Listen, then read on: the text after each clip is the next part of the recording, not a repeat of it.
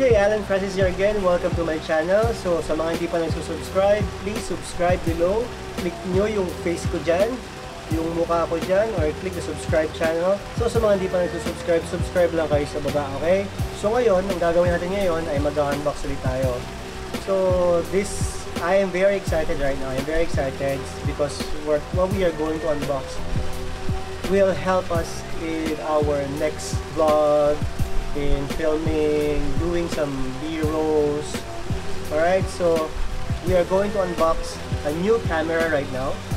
Okay, so here's what we are going to unbox today. We have the Sony A6400.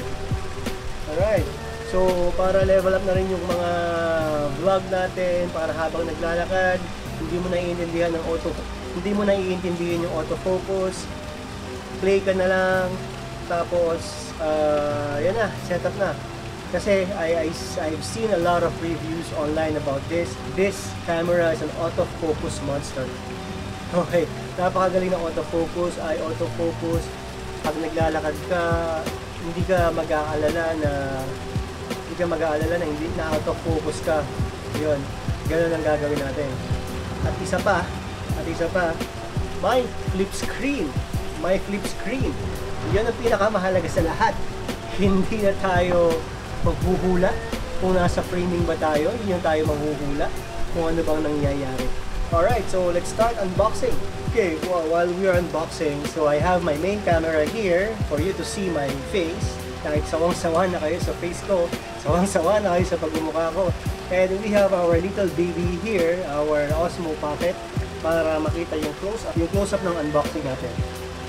Alright, so may langaw pala dito. So ayan, medyo humina na yung hangin, wala nang ganong hangin. Inaabutan na rin ako ng araw, yan o. Diba? So, bilisan na natin. Tata na. Alright, so here is the Sony A6400. And, okay. So, basically, I'm just going to reopen it because I had checked it already in the shop. Check everything.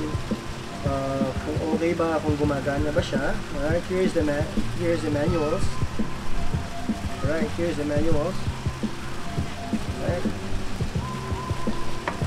Okay, so we have the charger.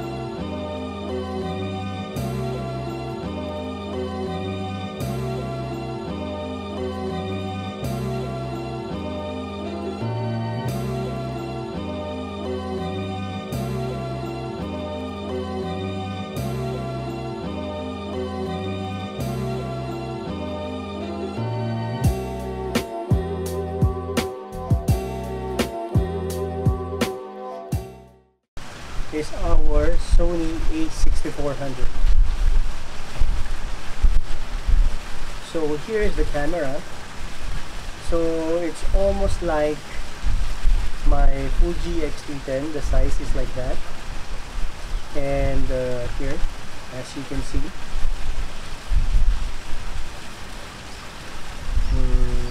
so I'm really excited to use this. I'm really excited. Kasi tingnan nyo naman. Yan ang pinakamagandang ginawa nila. Selfie. Pwede na mag-selfie, pwede na mag-vlog. Alright. Makikita mo kung in-frame ka na or out-frame. And of course, we have the basic 16 to 50 millimeter lens with OSS. So meaning may stabilization or optical steady shot yung lens niya. Alright, so this is for E-mount, as you can see. Kita ba? Alright, so this is the E-mount. Ayan, kita. So E-mount. So yan, let's try to switch it on. See. Okay, running on NTSC. Alright. So wala pang memory card, hindi ko pa siya nilagay. So yan. So yan ang itsura na ating Sony A6400. So ayan ang itsura niya. Anyway, I'm vlogging using 18mm lens from Fuji. This is a prime lens, hindi siya zoom lens. Tapos f2 siya. So what I noticed here, the lens is 3.5 to 5.6 aperture. So medyo hindi siya maganda sa low light. That's why what I'm planning next time is I'm going to get a 16mm prime lens. Alright, 16mm prime lens to pair it here. So para makapag-vlog tayo na kahit low light siya. Pero bago tayo bumili ng 16mm na prime lens, try muna natin yung itong what you call this, itong kit lens niya. Try natin kasi nakita ko naman mga review, okay naman yung vlogging niya pagka umaga or what. Pero nakita ko talaga, amazing talaga yung prime lens kasi f1.4 siya kahit gabi, sobrang linaw, tapos napakabilis ng autofocus. Alright, so again, here is the Sony A6400 and I'm so excited to create a vlog on how to use this, like the features, how to test the autofocus. Okay, let's try to test the autofocus of this camera, and then we are going to compare the audio, the in-body camera audio, right, the mic, yung mic ng camera, and then we are going to use our Boya M1. Okay, so let's try. So yan yan, no? So ito testingin natin So yan. Ayan tayo. Ganyan lang ang hawak natin. Ayan. Tapos pakita ko sa inyo yung footage kung gaano kalapit ang 16mm. Ayan. Yun, focus Alis tayo sa focus. Ayan, balik. Nakuha ba? Yun. Nagfo-focus ka agad. Napakabilis. Okay. Ayan. So, humahangin ng malakas and then, ay, na-focus ba? Hindi. Pero ano pa rin yung face ko, ayan. Yun. So, sabi nga nila, yung 16mm medyo, itong kit lens medyo mabagal compared doon sa mga prime lens. Pero, tingnan nyo naman, okay din naman, nag-against the light tayo, Pero, focus pa rin. So, humahangin ng malakas and now we are using the mic here in the camera. Okay, now we're going to switch our mic using my Boya M1. Okay, tatanggalin ko muna siya dun sa Fuji na camera. Tatanggalin ko muna siya dun sa Fuji na camera, ilalagay ko dito. Okay, so yan na nga, meron na tayong camera sa harap. Ang problema naman natin, hindi natin makita yung screen. Ayan, napo-cover yung screen. Kita nyo ba?